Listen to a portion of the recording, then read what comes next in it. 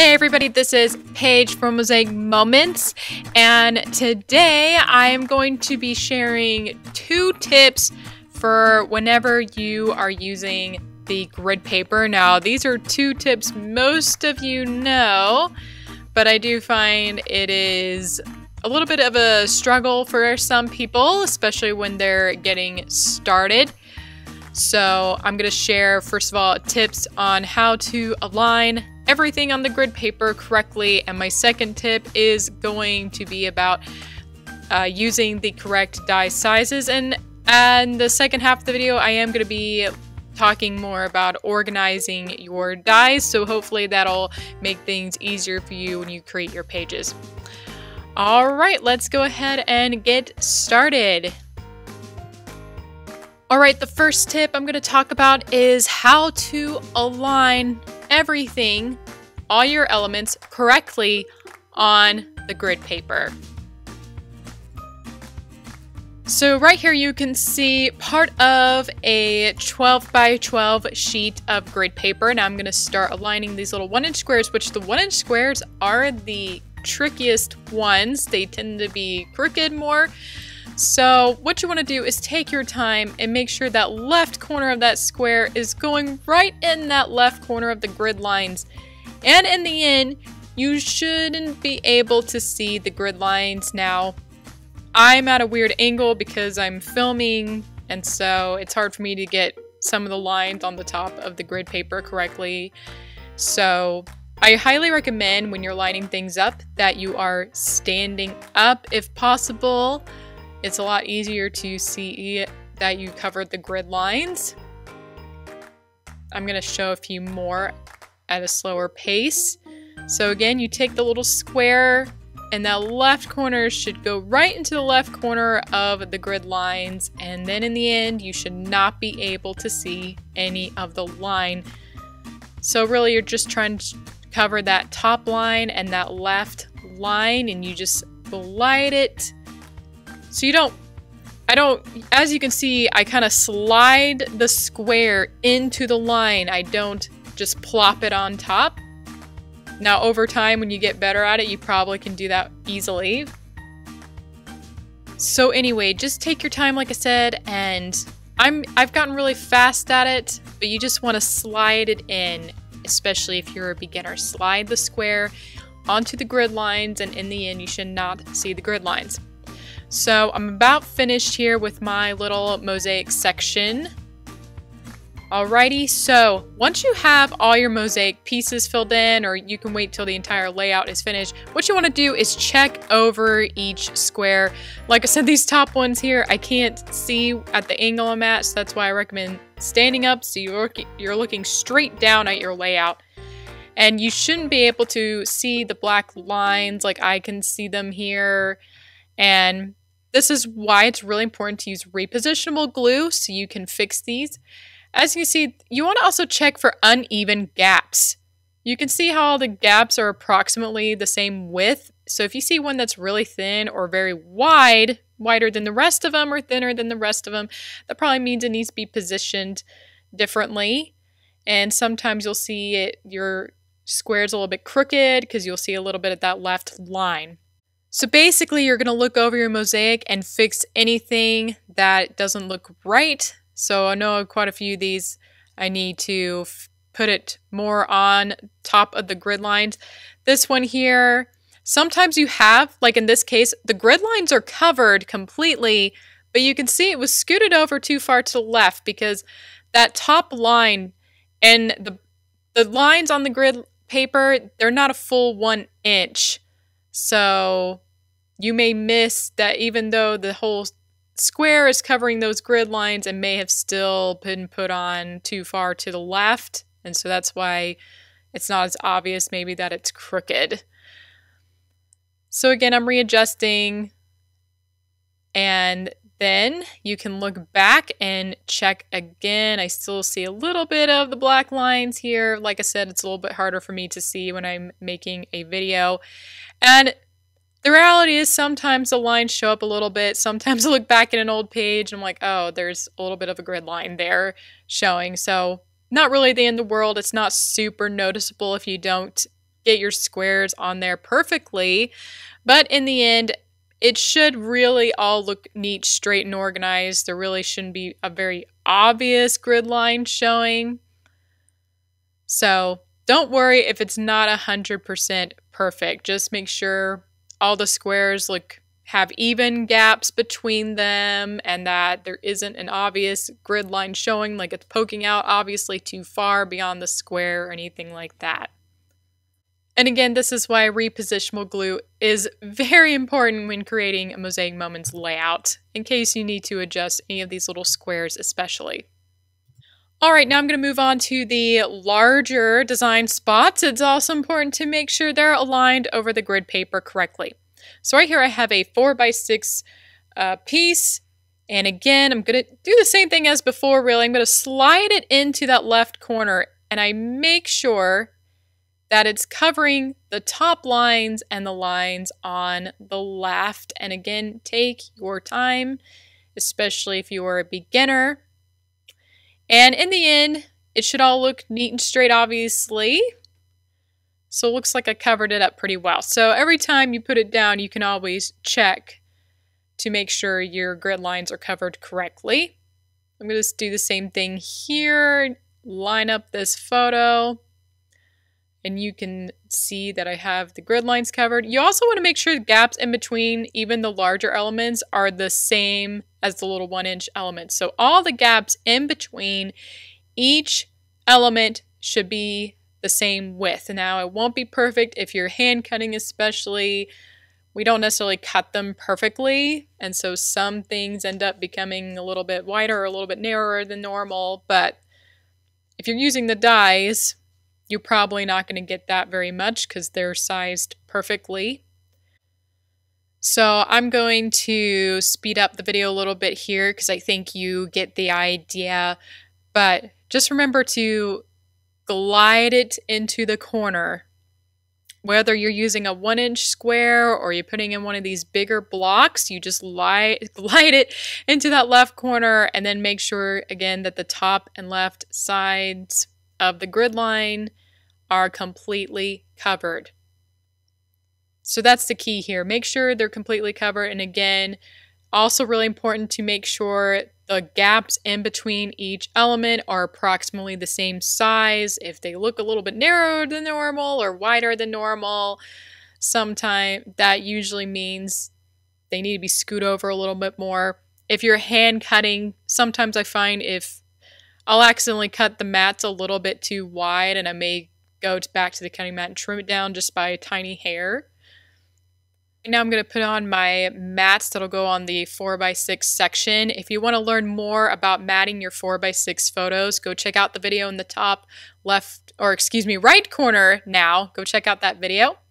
All right, so this is the last photo for my layout, and it is completely done.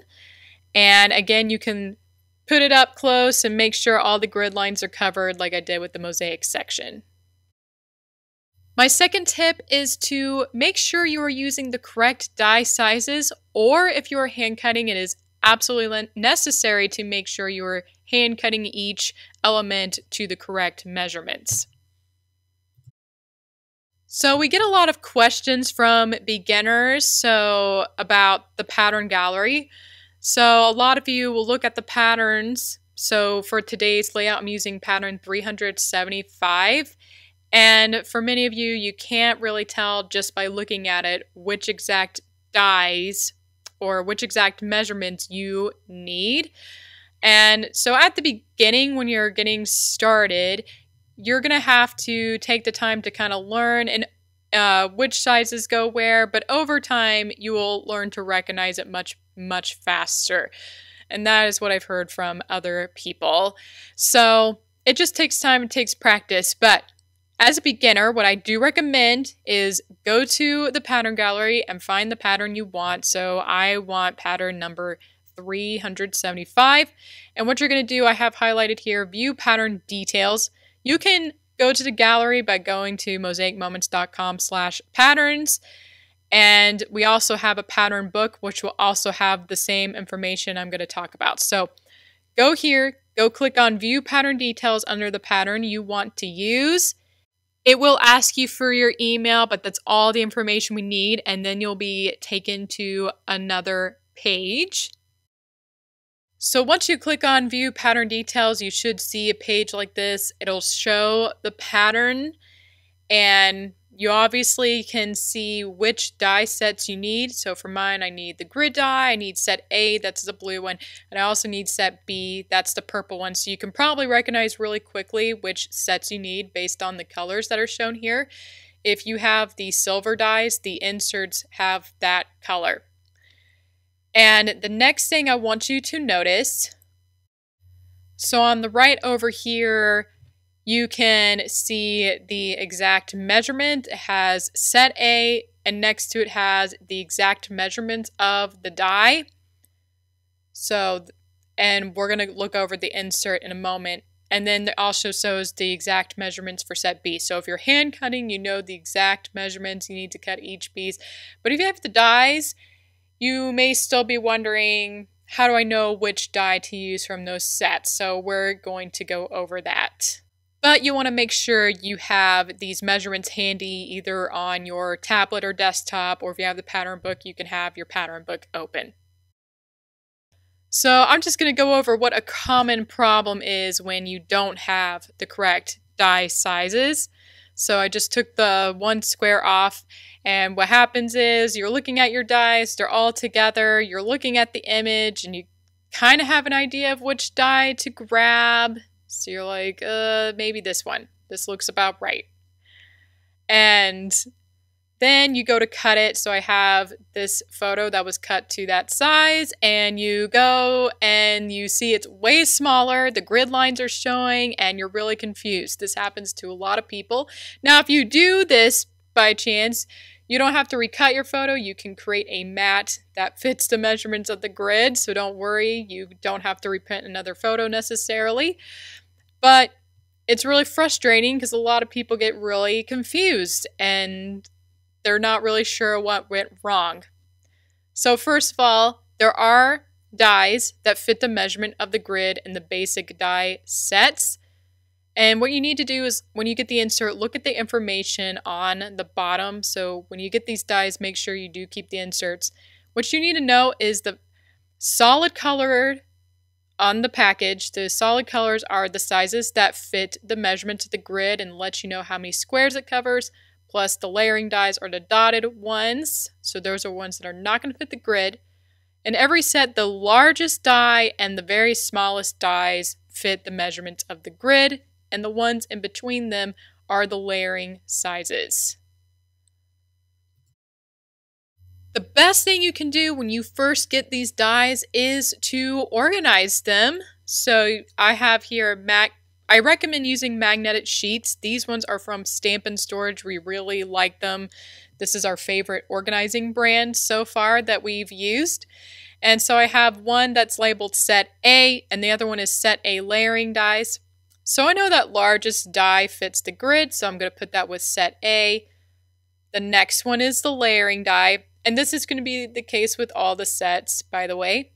The next one down fits the grid, so it's going with set A, and then the layering die. This one's going to go with set A. The next one down is a layering die. This one's going to go with set A. Then the layering die. And if you're still confused, you can get out your ruler and measure each square if you need to, and look at that insert. So if you're still a little bit confused about that, you can make sure you get each measurement, measure each one to make sure you have the right ones going on the magnetic sheet you want to put it on. And the next thing I recommend is, I just showed a little label, and you can either write down the number of squares it'll cover, which is what I do, or you can put down the exact measurements of the dies. Whichever way your brain works best is the right thing for you. So I just put down 5 by 5 squares, but again, you can put down 5.5 by 5.5 inches for this big one. So I do recommend getting a label maker or have some other method of labeling each size of the dies to make sure you always know which one is which. And I just like to put the label right in that corner right below the die itself. And for the layering dies, So I just put the one up for the grid measurements down, and now I want to also label the layering dies so I know which of the layering dies go with which one that fits the grid. I know it's a lot to say. All right, so what I do personally is again, it gives you the exact measurements on the insert, but I just put 5x5-L, the L meaning layering. So you can do that, or like I said, put in the exact measurement, whichever way is the best for you. And so now I know that that first die in the layering set is going to be the layering die for the 5x5 die for the one that fits the grid. I know it's a lot to say, so I hope you understand what I'm saying, and if not, you can ask me some questions in the comments below. So I recommend, again, doing this as soon as you get your basic die bundle, or if you haven't done this already, go ahead and do it. Organize each of your sets on a magnetic sheet. So I have the 4x4, then the 3x3, and like I said, you can refer to your insert. And I do recommend keeping your inserts. You can probably stick them on the back of the magnetic sheets, and then you kind of have that reference all the time. But if you have lost those inserts, I do have a page on our website that lists out all the sizes. I will add that link to the description below. So I have all my dies from set A labeled here. So this tells me how many squares they cover on the grid paper. And again, I'm going to continue adding the labels for my layering dies, so that way I know very quickly which of the layering dies go with which of the dies that fit on the grid paper. Again, you can look at the insert to know the exact measurements of the layering die sizes, and the ones that are a little bit smaller than the die that fits the grid is the layering die for that size. I hope that makes sense. So hopefully you'll look at the insert and you'll be able to see, oh, this one's a little, like, I have the 2 1/4 by 2 1/4 square, so the layering die itself is a little bit less than 2 by 2 inches. And I totally ran out of labels, so I don't have a label for the smallest one for the layering set. I'll have to fix that later. But now, when you have all of your dies organized, you'll be able to know much easier which die is the correct one. So again, I'm showing my photo. It was cut with the correct die size. So again, my second tip is to make sure you're using the correct measurements. And so you want to make sure you're using the correct dies. And one way to make that easier is to organize them. So now I'm going to go back to the page pattern. So I showed the pattern gallery earlier, and I decided to print out the pattern so I can easily explain it, but you'll see the same information online. So it's pretty easy to know which one is the grid die, right? It's the only one. It doesn't come in a set. And obviously you can look at blue and know it's set A, and it'll list it on the pattern information page. It also has set B, and it has the set M&M as well. So you can just look at it and see which measurements you need, okay? But initially you may not really know immediately, and you may not recognize it right away. So I'm going to show you, I'm going to grab my highlighter here. The numbers to pay attention to are the first number you see in that set. So I just highlighted 3x3, and that's going to be the biggest one for that layout. So 3x3 here. So because I had it labeled, and because I saw I had 3x3, I knew which one to pick out faster. And the same thing with 1x1, which is probably the easiest one because that's the smallest one in the set. So I have set B, which is a little more complicated. I highlighted the 6 and the 4, and I have it labeled 4x6, so I know it's that biggest one. And I'm going to highlight the other numbers here, 5x3 and 4x2. So I know I need those sizes. So I have here the 3x5 and the 2x4. Obviously, you can flip it around. It's the same size, right? So Again, really important to organize your dies and label them. And then when you look at the pattern gallery, like I said, just look at, you don't need to look at the exact measurements unless you're hand cutting, really. So you just need to pay attention to those first two numbers. So the 3x5, 2x4.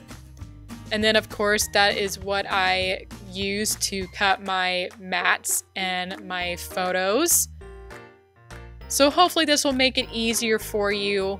A lot of people at the beginning have to refer to the pattern information a lot, and then over time you'll start recognizing a lot quicker without having a need to check every measurement. So just know at the beginning that's how it's going to go, but you'll learn and recognize it a lot faster over time. The pattern details also show you how many times you need to cut with that same die. So I know with the 3x3 I need to cut it twice, the 1x1 I cut 4 times, 6x4 is only 1 time, so that's also good to know that it lets you know how many times you need to cut with that die. Alright, we are at the end of today's video, so just to summarize, tip number 1 is to make sure everything is lined up on the grid paper correctly. So take your time, slide it into the square or slide it onto the grid lines and make sure they're covered. And the second tip is to make sure you use the correct die sizes, and it will help to keep the insert and to organize your dies and to keep looking at the measurements on the pattern details, so you'll learn over time how to recognize each one much faster. Alright, if you have any questions, let me know in the comments below, and let me know if you liked this video by giving it a thumbs up. Anyway, I will see you all next time.